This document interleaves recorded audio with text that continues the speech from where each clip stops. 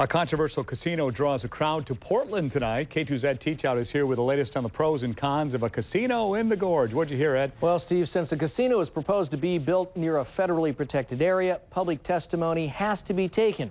We found few people attending tonight's meeting who hadn't already taken a side in this latest casino controversy.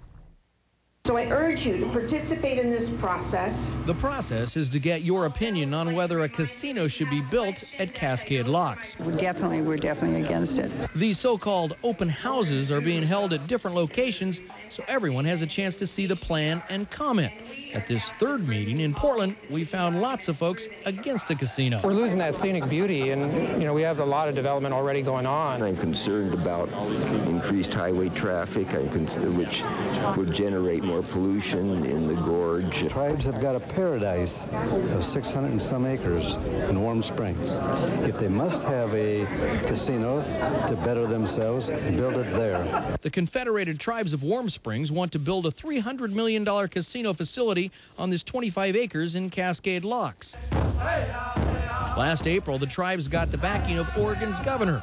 Last week, we heard lots of supporters at a similar open house in the Gorge. I don't see any down part as far as environmental with the extra traffic here. Back in Portland, we did find a few casino supporters. And the gorge itself is not Grand Canyon, it is not Yellowstone, it is not Yosemite. It's an area that we need economically through there. Organizers insist they're not taking votes, but it's getting more difficult to find folks at these open houses who haven't already made up their mind. Are you in favor of this? No.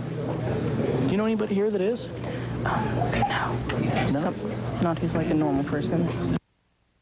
The final two open houses are both in the Gorge, and at Hood River and Stevenson, a decision on the casino isn't expected until next summer. Steve? I know you'll be following it as well, Ed. Thank you very much. We've learned what's